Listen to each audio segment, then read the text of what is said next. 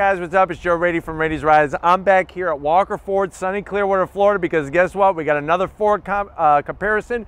We are going to compare the outgoing 2019 Ford Escape SEL trim to the all-new, totally redesigned from top to bottom 2020 Ford Escape SEL trim. So let's talk a little bit about the outgoing Escape. The outgoing Escape, believe it or not, has been around since 2013. It's been almost 7 years since this was brought onto the streets by Ford.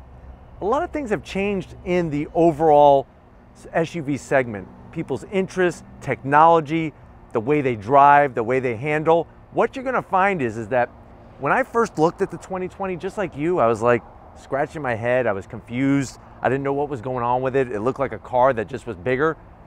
Ford has done a really great job when we're going to compare the outgoing 2019 to the new 2020, not only from overall styling, but also the fit, the finish, and of course the technology piece and powertrain options. So let's go ahead and dive into this small SUV known as the Ford Escape. So on the 2019, the outgoing, you can see very, very large headlight design, lots of silver in there, a little bit of blacked out, but the rest is really bright. You have your daytime running lamps, and then as we drop down, we have a fake vent, which we're definitely gonna zonk. I don't know why we keep going over this, zonking that, and I'm not really even digging this larger lamp area down here as well. A little too much on the size. I wish they would have made that a little bit smaller and just filled it more with the black. Now, as we come across the grille, this is that outgoing horizontal grille design,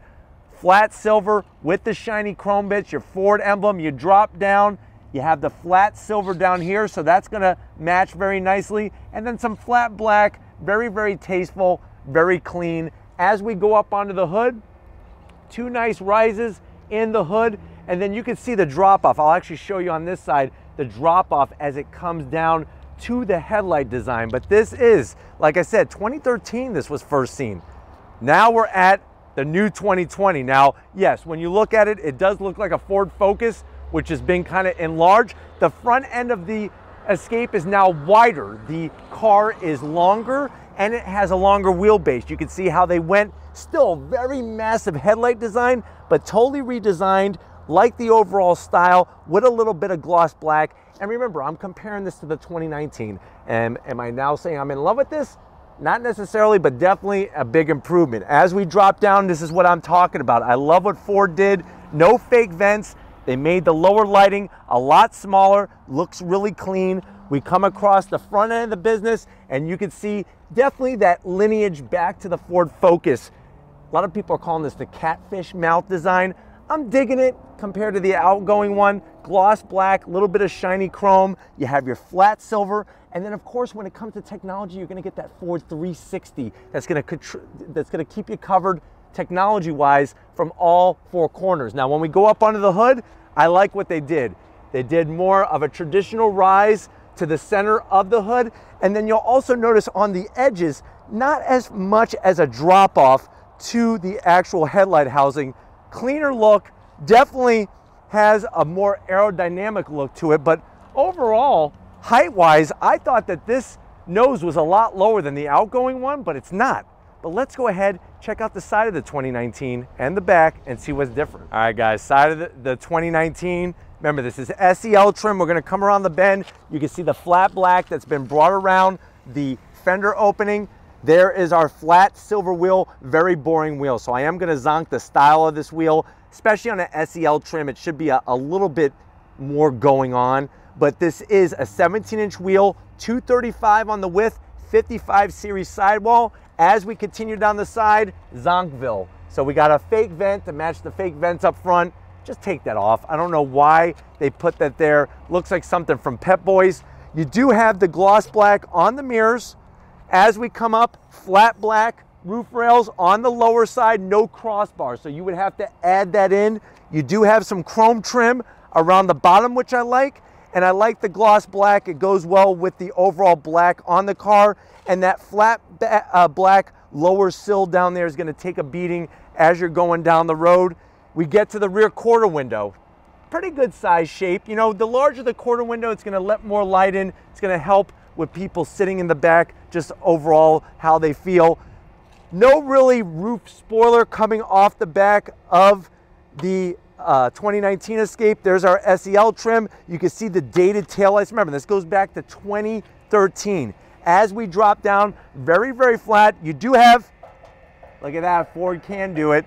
Twin exhaust, flat silver, a little bit on the bland side, but you know what? At least it's got the dual exhausts that are functioning. Let's go ahead, check out the 2020 and see what's different. All right, guys, time to go down the side of the 2020. Coming around, we do still have the flat black around the fender opening, but if you notice, it's got a little bit of a nice crease here to give it a little bit more definition. Wheels, much, much better. You know, when we looked at this by itself, I was like, wow, they're bland, but when you compare it to the outgoing one, 18-inch wheel, machined aluminum, the gray really works well with the particular color of this Escape. If you're wondering what's going on with numbers, 225 on the width, 60 series sidewall, gonna give you a nice, soft, quiet ride as you go down the road. As we go down the side, they did spill the paint onto the mirrors, which is great. I am gonna zonk it. I would like to see the turn signals built into the mirrors, especially on an SEL trim. Now, what's weird is they did the opposite. On the 2019, you had the chrome trim on the bottom. On this one, you have the chrome trim up top. I wish they would have went chrome because the flat black is looking a little too bland. With the chrome on the top, it actually fits really well. Now you have nice low roof rails and you get the crossbars. So that's gonna save you money. You don't have to buy them like you do for the 2019. I like what they did with that lower sill panel down here, how the belt line raises up and then it goes back down, gives it a little bit more character, a little bit more style. Keyless entry, which the other one did not have keyless entry. I like the way you can see the difference in how this flares out and the size of that quarter window. Smaller, but it definitely looks sportier. I think you would agree with me.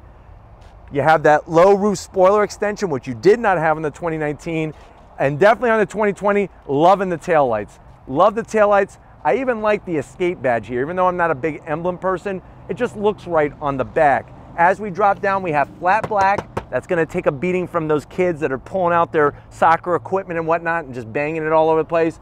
Flat silver, a little bit more black, and then look, once again, Ford can build exhausts that they don't have to exit out the bottom. So those are functioning tailpipes, very, very nicely done. You can see the very large reflectors, which I understand why they're there.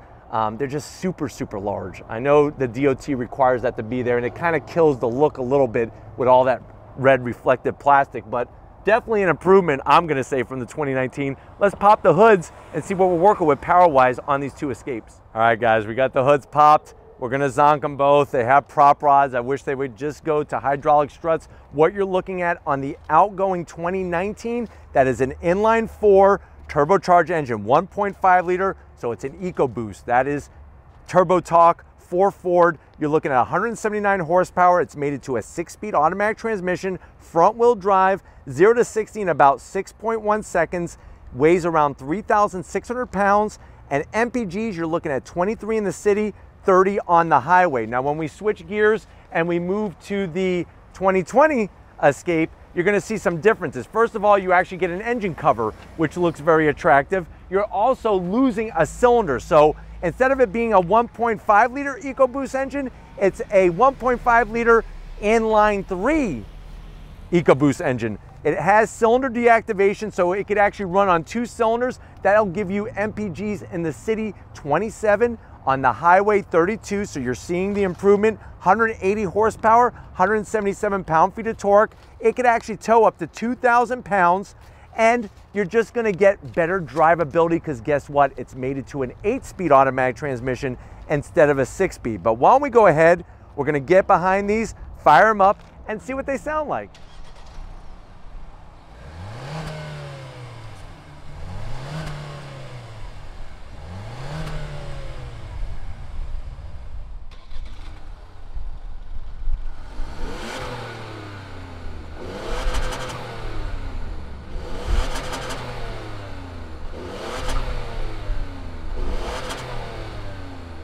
All right, guys, we're inside the 2019 Ford Escape. I know you're probably saying, well, Joe, what's the MSRP on this? Now, let it be known, when I say MSRP, there are major incentives and rebates. You definitely want to call Tracy at Walker Ford.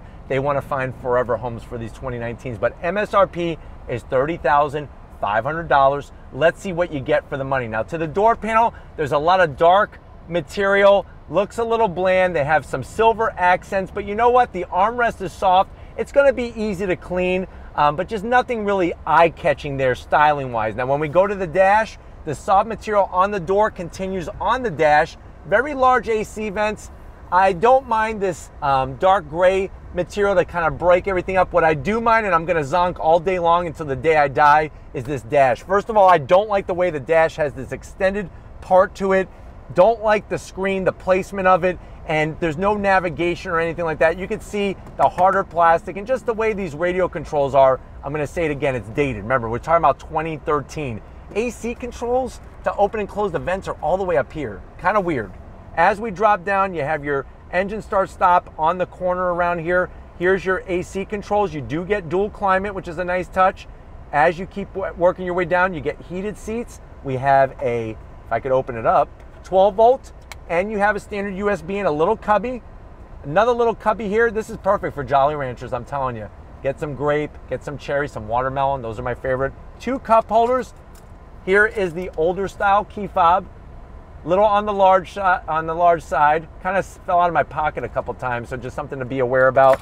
This is the shifter that's going to be controlling that 6-speed automatic transmission, your good old-fashioned style shifter. Electric e-brake. I do like the silver trim. Harder plastic though. Another little cubby, you could put a bag of Lay's, maybe stack some Twinkies in there. Softer armrest with the stitching. Open it up. You got a little coin tray, or this is good for breath mints. You're on that first date, maybe it's a blind date, get the breath mints ready. You can lift this up, you get another USB and plenty of storage for all sorts of gifts and games. Close that up. Seats. I actually like the style of the seats, believe it or not. Full leather, love the stitching, and I just like the design. The lower portion is nice and long for taller people to really support underneath your hammies. And other than that, there is a ton of room in here. It's just funky where I'm sitting and where the dash is. It's just a really weird setup overall. Plenty of headroom though. Coming over the business end, I'll show you behind the wheel of this 2019 Escape. All right guys, business time. Behind the wheel, like I was saying earlier, you got full electric assist for the driver. The back and the bottom, very nicely placed. Steering wheel has a great thickness to it. It's soft, it feels good. I like the flat black buttons, easy to understand. And then the dash setup is just straightforward and it makes sense.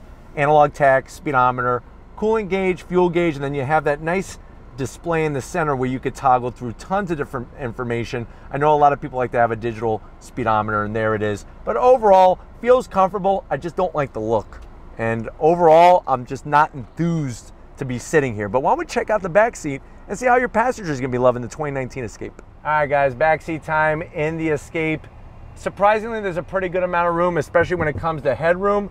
On the back of the center console, you do have AC vents. They are nice and large. There's just nothing really special to look at.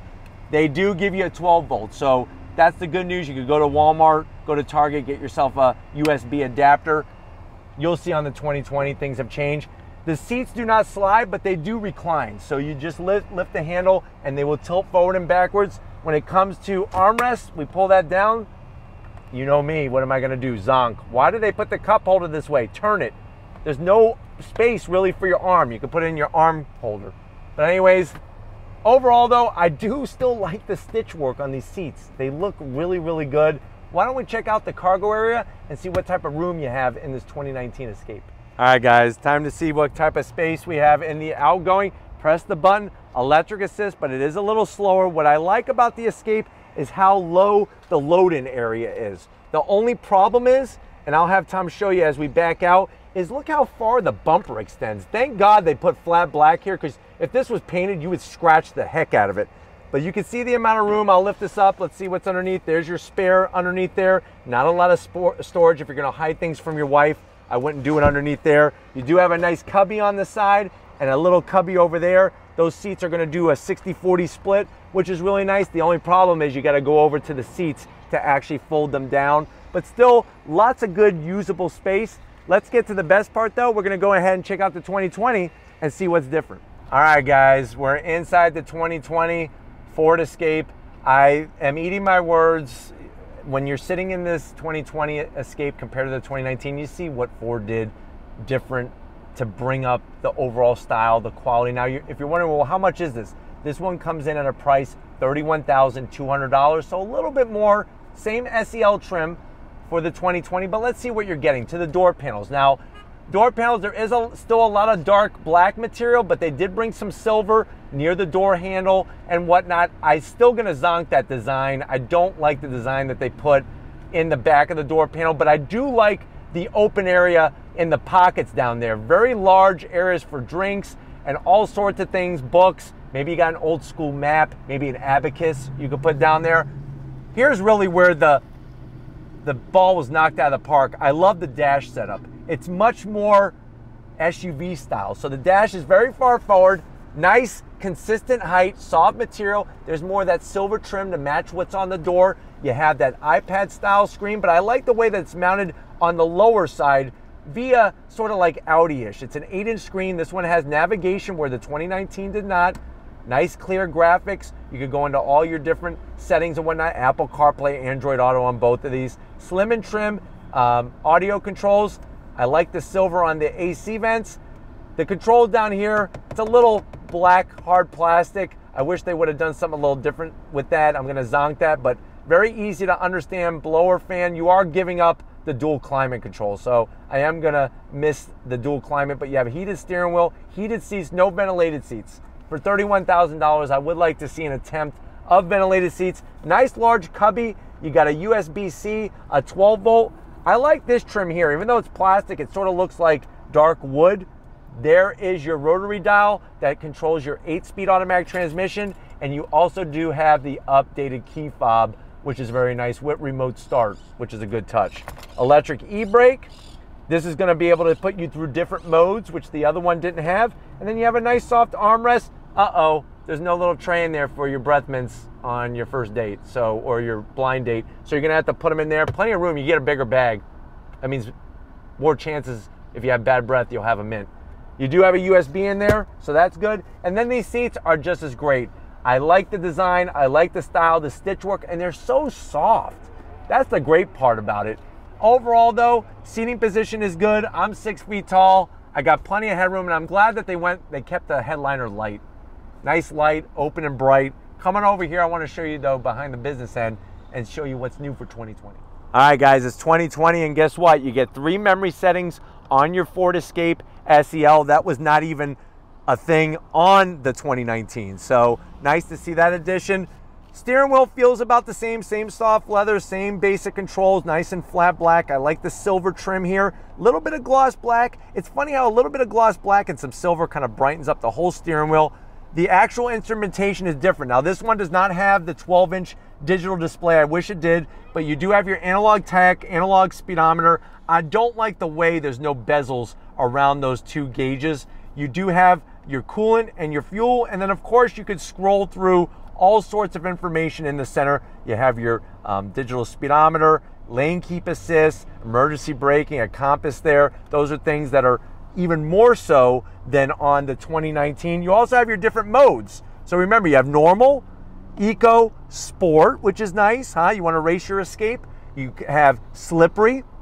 That can mean a lot of different things. If there's like ectoplasm on the road from Slimer, put it in slippery mode. I promise you that it'll save you. And then finally, deep snow and sand. So nice to see that there's going to be parameters that change transmission wise, engine power delivery, to make sure you don't get stuck in the muck. But why don't we go ahead, check out the back seat and see what improvements there are. All right guys, we're in the back seat of the 2020 Escape. You can see what they did with the seat. So they cut out the back to give you more legroom. Now what I did was on purpose, I left the seats further back just to show you that even when the seat, look how far the seat is back. It's even further back than the driver. I still have plenty of leg room here, being 6 feet tall. Plenty of headroom. Our command center, they didn't really spruce it up any. Still got your basic AC vents, and you still have a 12 volt. I'm gonna zonk it because I would like to see a USB in a 2020. Seats still feel great. Let's see if they fix the armrest. Yes! They listen to Rady's Rides. We got our horizontal cup holder. Nice soft material. Here's another thing, guess what? These slide. You like that, huh? And then they also recline. I could have made a comment, but my wife probably would have killed me. But anyways, Great improvements back here. Let's check out the cargo area and see what kind of space we have back there. All right, guys, time to check out the cargo area. Now remember, the Escape, the new one, is wider, it's longer, so there should be more room in here. And guess what? Joe Rady is right. More cargo space, it's wider, and they also made some additions. If you look on this side, we do have 12-volt accessibility, which is really nice, especially if you take this to the beach. If your kid's got one of those big rafts, you're gonna be dead by the time you blow it up with your own lungs. Get yourself an air pump, plug it in. Seats are gonna do a 60-40 split. I do wish, though, I'm gonna zonk it, I do wish that they had some type of push button to release it. I know you wanna see underneath, what's underneath. You can see the spare underneath there. That's as high as it goes right now. But what you could do is you could take this out and you can use it as a surfboard, or what you could do is you could actually raise the level. So you put it in here like this, and now the floor is raised a little bit higher. Let's say you need a little bit extra room, watch this. Surfs up. Now the floor is a little bit lower. So you can see how Ford has really thought that through. Let's see how fast it closes. Definitely quicker than the 2019, but if you're ready, I'm ready. Let's get to the best part. Let's take these two Escapes for a spin. All right, guys, we're gonna start off in the 2019 Ford Escape. Remember, both of these are SELs. This one, obviously, like we talked about with the overall setup, is going to not have that newer technology of any cylinder deactivation or anything like that. The one thing I automatically zonk every time I get into one of these 2019 Escapes is I don't like where the dash is located compared to where you're sitting. I showed you earlier when we were doing the in-car section of the filming, just how far the front of the windshield is to where you're at. It's just too much space. Don't like the way the overall feel and look is. You can see where they brought the bar up in the newer Escape, the 2020 Escape, when it comes to interior materials and whatnot. Now, from a softness perspective, armrest is nice and soft. The seat is like sitting on a pillow. And even the tops of the door panels are very, very soft as well. Visibility out that front windshield, even though it's really weird setup, it's very, very good. The A-pillars have been pulled, I don't even know if you could even pull them any further apart than having extended off the car. That's how wide the opening is for you to look out the windshield, which is a good thing. Gauges are simple, easy to understand. Analog tach, analog speedometer and whatnot, but you know, still a vehicle that, guess what? If you want maximum incentives and rebates, you can get them right now, because obviously Walker Ford wants to blow these out to forever homes. So you're gonna definitely get a better deal on a 2019 than a 2020. That's just common sense, really, but still smooth. That 6-speed automatic, it does not shift as fast or efficiently as the 8-speed automatic. I just think that the newer one, what we're gonna find is it's gonna just give us overall a more sporty feel as we're driving. All right, guys, the overall driving dynamics in the 2019 Escape is gonna be a little different. I'm gonna turn it into this bend here, a bit of body roll, rolling on throttle, a little bit of understeer and traction loss from the front wheel drive setup. With the 6-speed, it shifts smooth. It's just not the fastest of transmissions, and obviously this is not going to be a race Escape by any means, but what's surprising is there's more grunt from the 3-cylinder than what's in this one. So it really helps that way, that the technology with that 3-cylinder, you're going to get better MPGs and you're going to get better performance with one less cylinder, which is, I know, mind-blowing, but that's how technology is playing the game here. Very smooth, even over these expansion joints, soaks them right up, and this is really a vehicle that you could drive for a really long time and you're not going to feel sore. It's just overall the setup inside is not my favorite of vehicles. I don't like I said, the dash, where the gauges are. The center console is very, very rudimentary compared to the 2020. You saw it's more fresh, it's more 21st century, and I think when you have them side by side, you can really see the difference and what Ford has done with the new Escape. But we're going to go ahead, get back to Walker Ford and swap seats and get into that 2020 Escape. So I'll see you in a split second. Guys, we're in the 2020 Ford Escape, like I said, we're comparing the same trim, SEL, and you know what? Right away, I'm liking this even more. It's crazy how when we just did a review of this on Raiti's Rides by itself, I wasn't really sold on it. I was like, eh. But when you look at the old Escape and this Escape, much, much different. The seats are even more comfortable, more supportive. And when you look around, the quality level has just been raised greatly, especially when it comes to the infotainment system and the whole dash setup. This looks like a dash, a normal dash. Doesn't need to be where the windshield is extended 50 feet out in front of you. It feels like a traditional SUV, like this small CUV setup, as it should. Visibility is still great, even looking out the back. And on throttle, this is where you're gonna see the difference.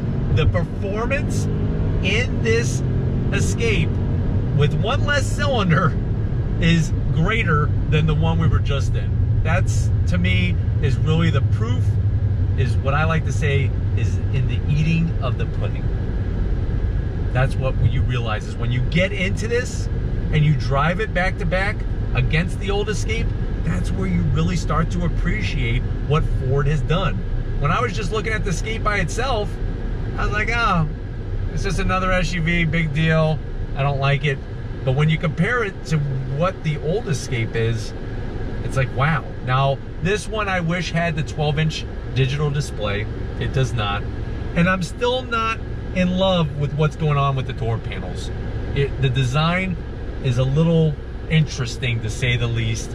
And I am gonna still zonk that, but the center console with the rotary dial transmission, there was once a time where I hated these. I get it now. And I think it looks sharp in here. It's got that nice brushed aluminum look to it. AC controls are easy to get to, easy to understand, and the placement of everything just seems better in this 2020 Escape than the 2019. All right, guys, we're gonna go ahead and merge onto this highway here, and you'll see that merging is so easy with that 8-speed automatic. We're off and running.